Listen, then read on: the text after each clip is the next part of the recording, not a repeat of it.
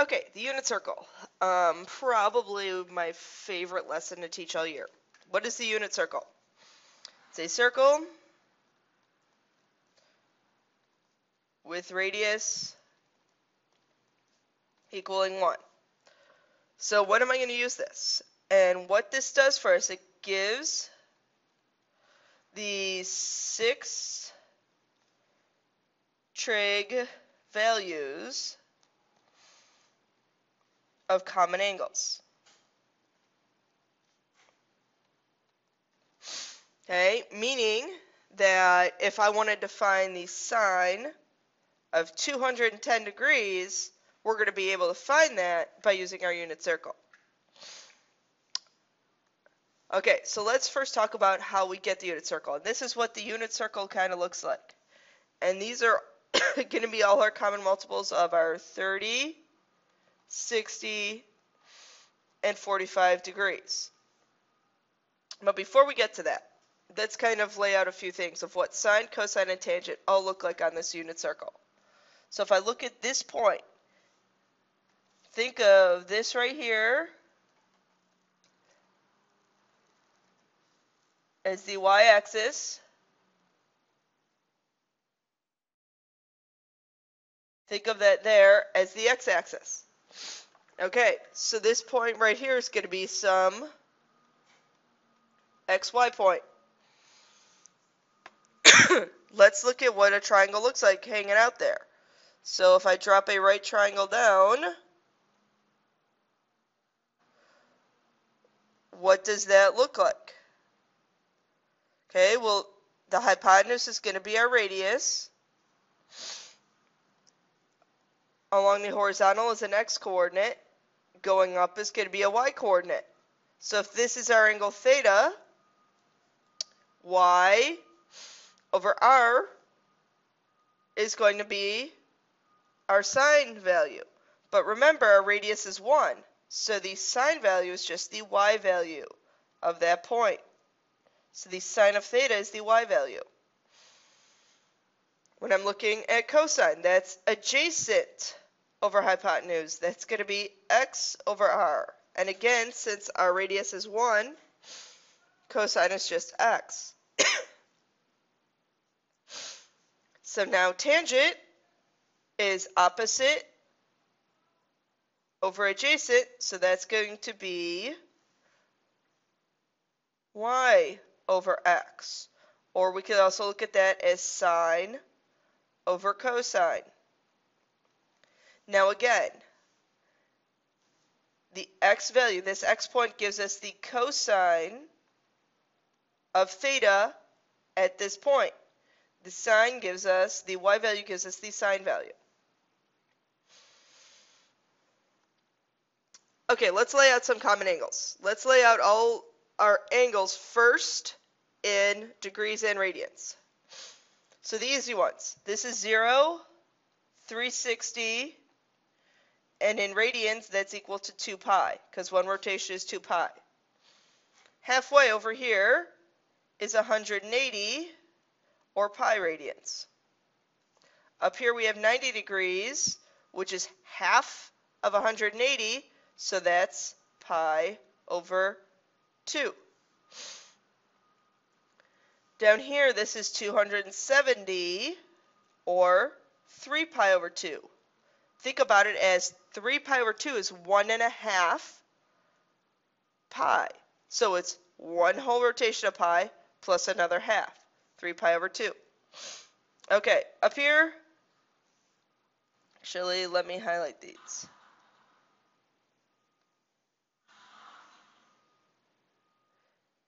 All of these that I'm highlighting in blue are special because those are multiples of 30. So this angle up here is 30. Okay, what ratio is that of 180? Well, that's 30 is 1/6 of 180. So that's why this is pi over 6.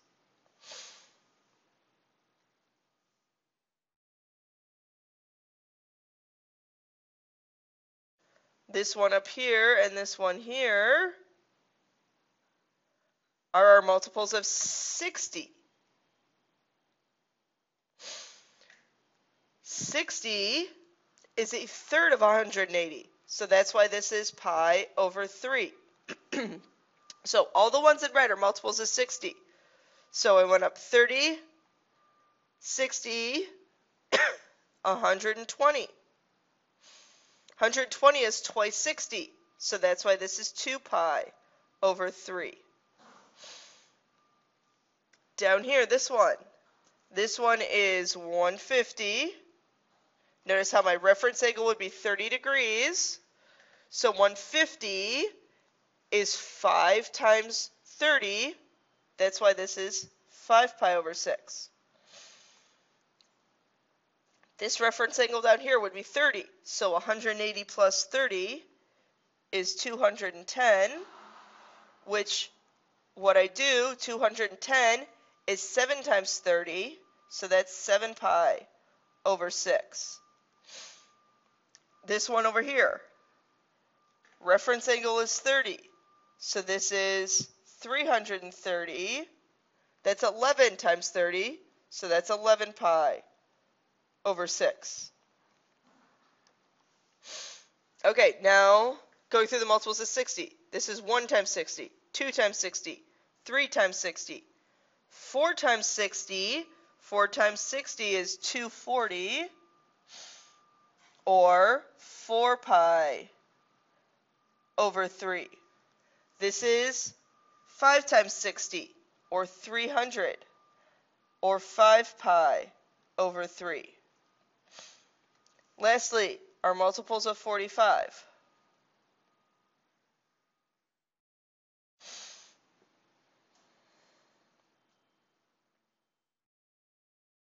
Okay, our multiples of 45. So this is 45, which is half of 90, so that's why this is pi over 4. So I have 1 pi over 4, 2 pi over 4, 3 pi over 4, or 135. 4 pi over 4, 5 pi over 4, or 225. 6 pi over 4, 7 pi over 4, or 315 degrees. Okay, so please make sure you have this written down with all the angles. That's going to be super important to us because what we're going to do is we're going to now be putting some points on our unit circle. And so that you don't have to recopy it, make sure you have that written down. But before we do that, we need to talk about some triangles.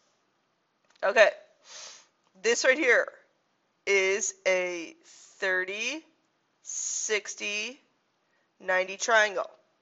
The hypotenuse is going to be the radius of our unit circle, which is 1. The side opposite the 30 degree is half of that. And the 60 degree angle is going to be root 3 over 2 because it's 1/2 times root 3.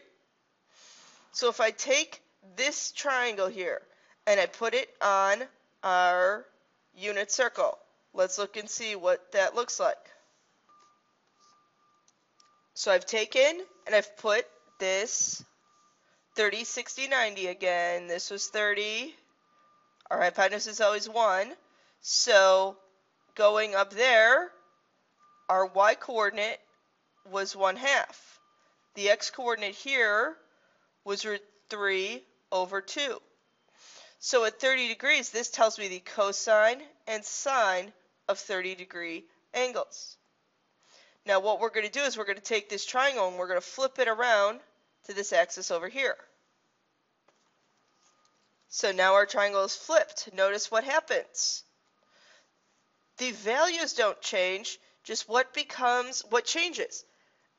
Remember, this was our y-axis, this was our x-axis, so what becomes negative? Our x-coordinate.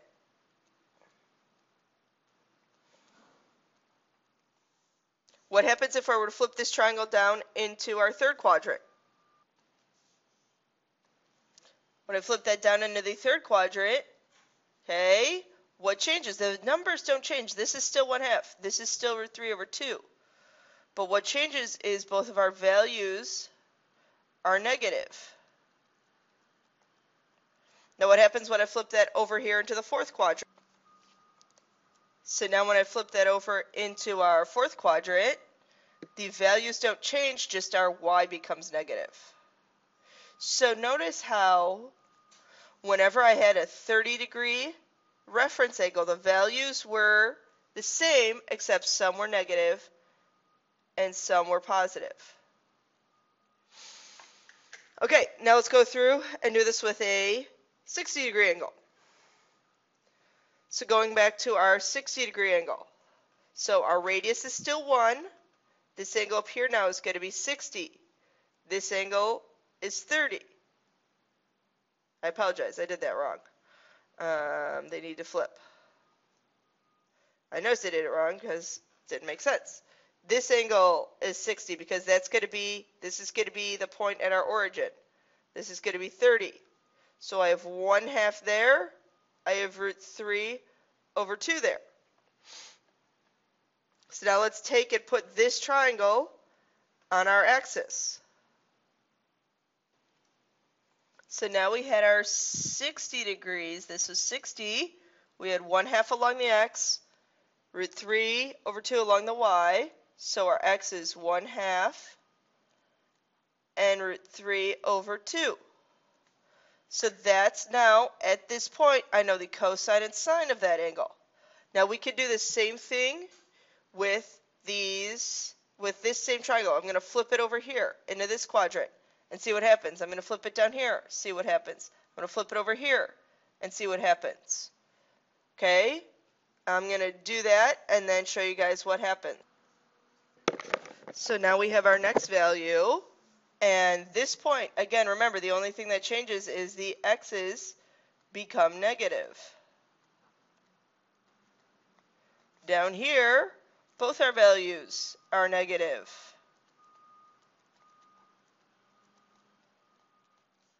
Over here, just the y's are negative. Make sure you put in a little negative. I missed my negative. Okay, now let's look and see what our 45 looks like. So now with our 45, okay, our hypotenuse is 1. Normally that's root 2. So I have to divide every side by root 2, and simplifying my radicals, we get root 2 over root 2 and root 2 over root 2. So now let's take and put that on our unit circle. Okay, so now this point, since both sides were equal, this was root 2 over 2, I apologize, and root 2 over 2. Again, getting me the cosine and sine at that angle. Now again, take and flip that triangle in all of the other 3 remaining quadrants and see what happens. So now that I've flipped those around, our 45s, we have here, again, the only thing that changes is our x's become negative. Here, both x and y is negative.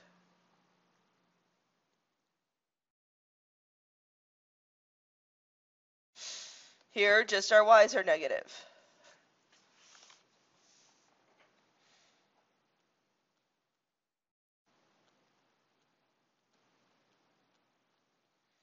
Okay, now let's talk about the values on our quadrants, or quadrantal angles. Remember, our radius is 1, so what would that point be? That point would be 1, 0. This point up here would be 0, 1. This point over here, negative 1, 0. This point down here, 0, negative 1. So again, what these are doing for me, I should say, is say I needed to find the sine, like I said earlier, of 210 degrees. You go to where your 210 degree angle is, that's cosine, sine. So the sine of 210 degrees, negative 1/2. Okay?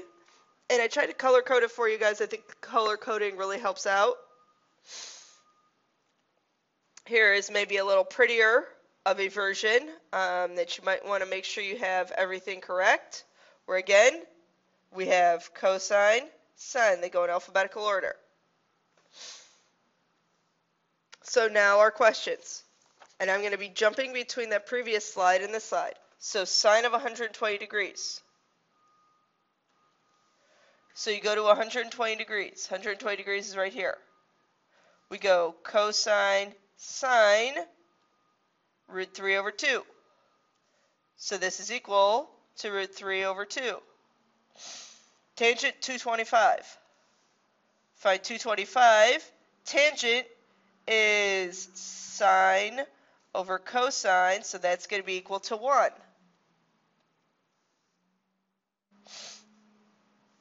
Cosine of 11 pi over 12. So find where your cosine of 11 pi over 12 isn't on there, Marnell. I bet you meant 11 pi over 6. Make that 11 pi over 6. I don't know why I didn't catch that. So 11 pi over 6, 11 pi over 6, cosine sine root 3 over 2.